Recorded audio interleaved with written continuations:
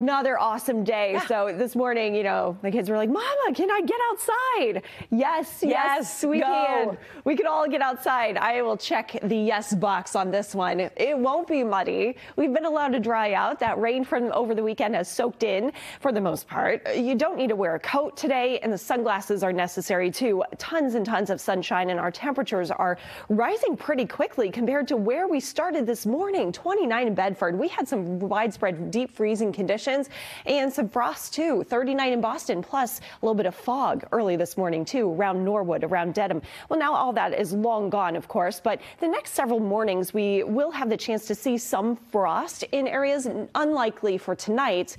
But Thursday morning, the low is expected to get down to 28 degrees. In Boston, we may be close to the low 30s. 28 degrees, though, in the suburbs, easily. Light freeze for Friday morning. After that, it looks like we make a turn. The overall weather pattern looks consistently milder, even for our overnight lows. So hold off on the gardening just yet. Still got to wait a couple weeks or so, as we still have some frosty mornings with those sensitive plants to contend with. But 53 degrees right now in Boston. It's a beautiful day. Southeast wind eventually becomes southerly, and that will help to get our highs into the low and mid 60s across the Merrimack Valley, southern New Hampshire, even interior parts of Mass. 60 in Boston, some low 50s expected, though, as we go towards the south coast, thanks to more of that onshore wind, but no sea breezes kicking in around Boston. And tonight, the full pink moon rises at 7:34. Make sure you have the camera gear ready. It's officially full at 7:49, and the moon is not going to look pink. It's actually going to appear kind of orangish or reddish.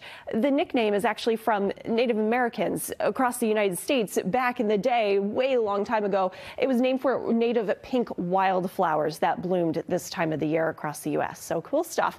And it's going to be a beautiful night for that full moon, but eventually the clouds roll in, and it's going to help to keep us actually milder compared to what we had last night, with the clouds acting like a blanket to trap in some of that daytime heat. And tomorrow, believe it or not, with more clouds around and the shower chances, we're still going to reach the low 60s in a lot of spots thanks to a gusty southwest wind. Here's some of the rain timing. No showers for today. Still some lingering clouds for the outer Cape and Nantucket through this evening. And then that moon is up after that moon rise about 7:30 tonight.